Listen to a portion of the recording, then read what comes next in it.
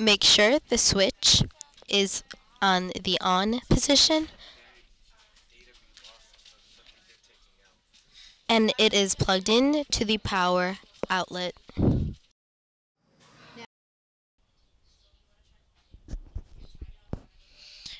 Make sure that the autoclave is emptied out.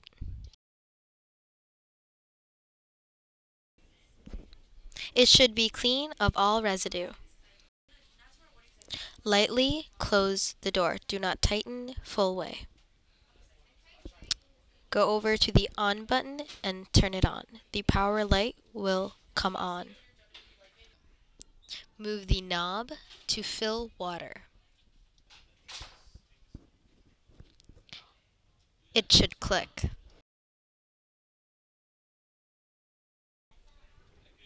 This is the reservoir where you will put the distilled water.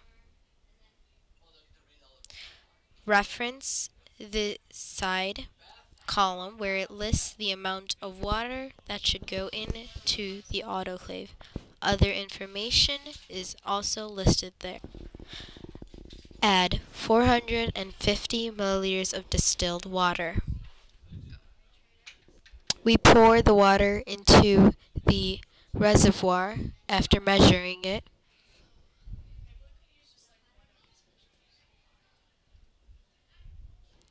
We will remeasure it because the cylinder only held 200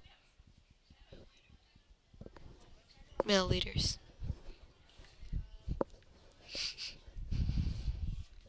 200 milliliters.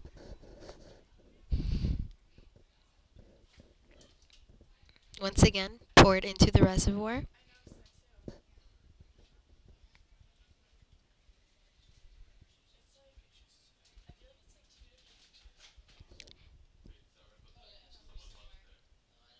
It is now filled with 450 ml.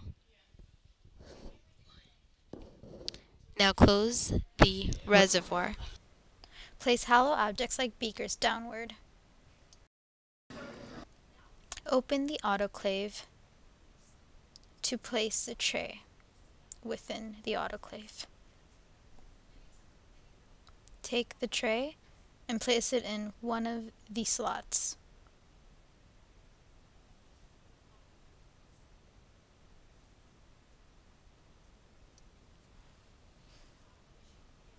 Close the door, taking the knob and tightening it. Make sure that it is fully tight. Move the bottom knob to sterilize. Refer to page 27 for temperature and time. As you can see, unwrapped instruments such as glass, so our beaker, will be in there for 273 and for 21 minutes.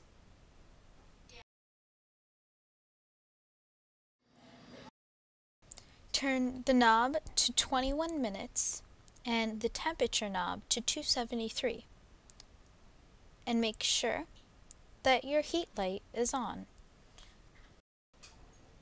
21 minutes later. The timer has reached 0. Turn the last knob to exhaust dry. Make sure the pressure gauge shows that the white line is at 0.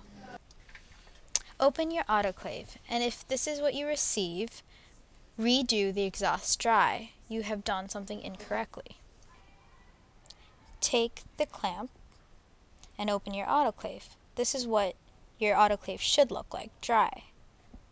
Now take it and carefully remove the tray. It should be very hot. Put it on a counter that is heat resistant.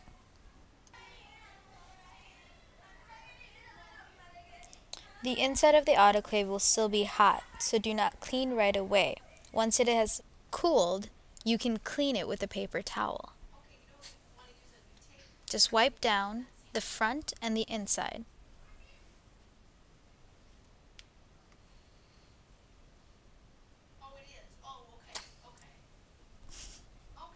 Now close the autoclave, but before you close it, turn your knob to 0, all of them. Make sure all the lights are off except for the power light, which will turn off once we turn off the autoclave. Now turn it off by switching it off. The light should go off. Pull out the plug so that you don't electrocute yourself. This is the tube you will be using to empty out the reservoir that we filled earlier from any old water.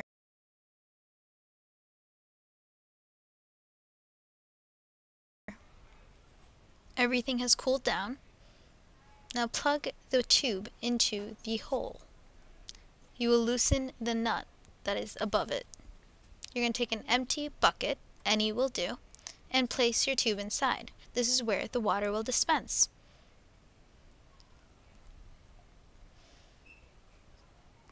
There will be less water than when you started. Make sure that all water has come out. Loosen the nut a little longer to see if there's any water left. Pull it out, a little water may drip.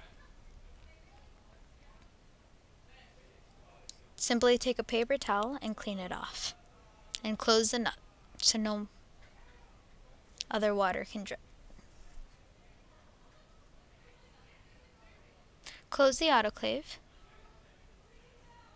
tightly moving the knob. Make sure the reservoir is empty and record all your readings in the manual.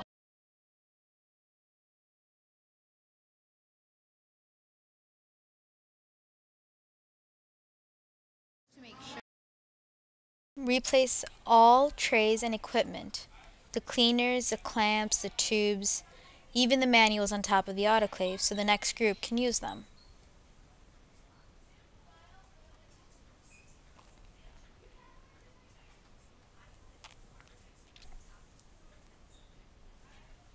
Close the door, and that is the autoclave.